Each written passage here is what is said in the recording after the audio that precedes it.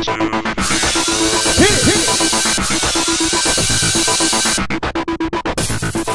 everyone, welcome to tonight's recap of Hell's Kitchen. Last week, that annoying Colleen went home. Oh, and everyone was like upset about it. Yeah, like, she was the mom, blah. Okay, she was the annoying mom. Yeah. So, Jay misses his family. He's totally praying at the altar of his family's pictures. And he promises his son's picture he's not effing up again. Alright, so the next dinner service, this is Hell's Kitchen history, will be for a bar mitzvah. Oh, Ben just about crapped his pants. He's like, hello, I'm a Jew. And, yeah, Ben, explain bar mitzvah to everyone. I don't get it. No, I was kidding. It's pretty much the signature move for Jews. So, the mom and the grandma of the Bar Mitzvah Boy show up. I love that he called him Bar Mitzvah Boy. And they tell the chefs that his favorite foods are hamburgers, chicken soup, and brisket. My Maxie, he loves my hamburgers, and his first dish was brisket. He just loved it. Yep. So, you gotta love Bubby. So, each team will make over those 3 dishes for fine dining, because that's what Hell's Kitchen is all about. It's all about the fine dining and the cursing. So then Max, the Bar Mitzvah Boy, shows up to judge. Mm-hmm. And first round was the chicken soup.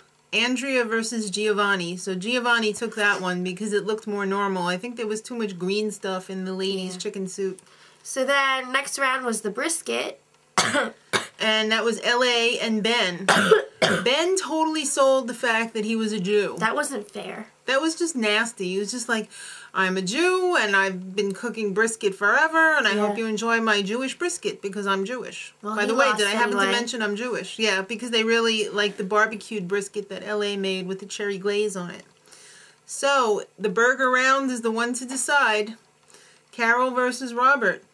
Everyone was telling Carol not to put blue cheese crumbles in the middle of her burger, but she wouldn't listen. She says, my kids love it.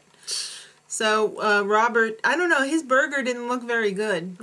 The fries looked like all soggy and greasy, and the burger was like as big as my face. Yeah. So, apparently Maxie didn't like the blue cheese crumbles either. No, because he chose Robert's burger. Right. Not before, though, he got a hard sell from Carol and Robert. It's true.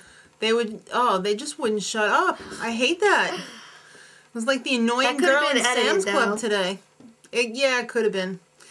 But the men's team, as their reward, get to go to Skin Haven Spa. Ooh. And the ladies have to transform the dining room into Bar Mitzvah room, a.k.a. sports stadium. Yes, so JP's arch nemesis, Francisco, JP showed up because he's planning the party. Oh, that guy is just too much. But at the spa, there was just way too much skin for me. Way too much. They were like scrubbing them down like the elephants at the zoo with like loofahs and painting stuff, mud on them. And the men and Lacey were wrapped up like souvlaki. You know when you go to the Greek place and they wrap you up in that thing and they twist it? I'm not eating that anymore. All right.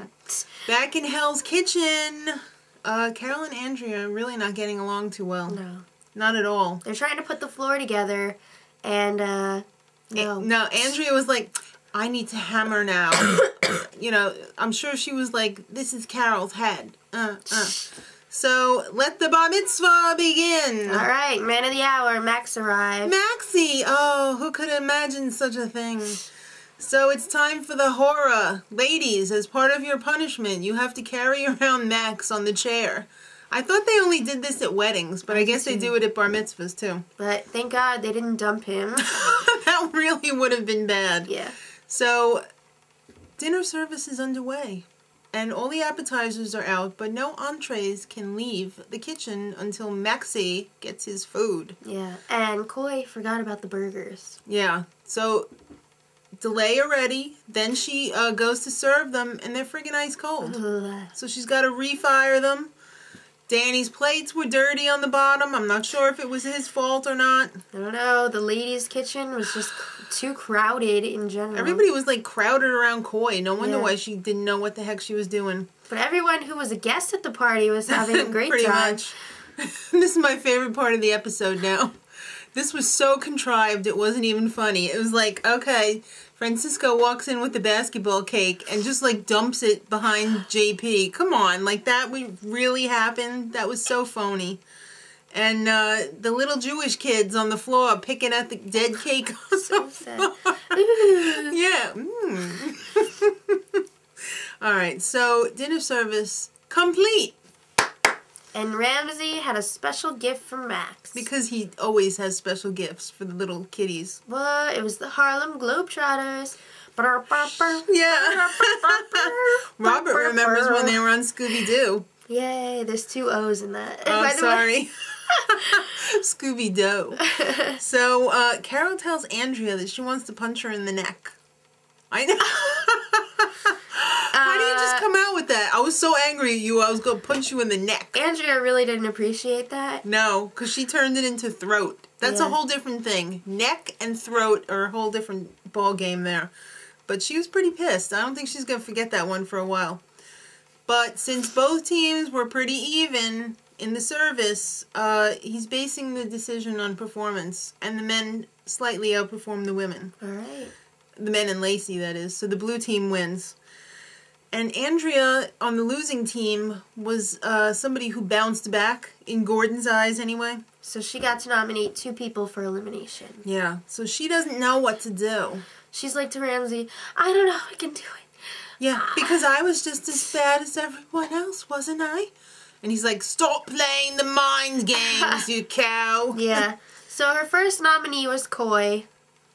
That I can see. Yeah. She forgot the burgers. Yeah. But second nominee, L.A.? What are you, friggin' out of your mind? Why? L.A. is always strong. That didn't make sense. Give me a break. Coy said that Andrea was the worst. Just about, as she's about to get eliminated, she's like, she was the worst, chef. Yeah. And she's like, yeah. Everybody else said so too, except for Paula. And I thought for sure that Andrea, the tables were going to be flipped. But no, it's Coy. She's gone. Oh. Next time, Andrea and Carol have a little eruption. And I'm not talking about cystic acne. So, Lacey might quit. For real this time. Yeah, sure. And favorite line of the episode, Robert will hang up his coat and become a crack whore. All right. Till Scooby-Doo, much love.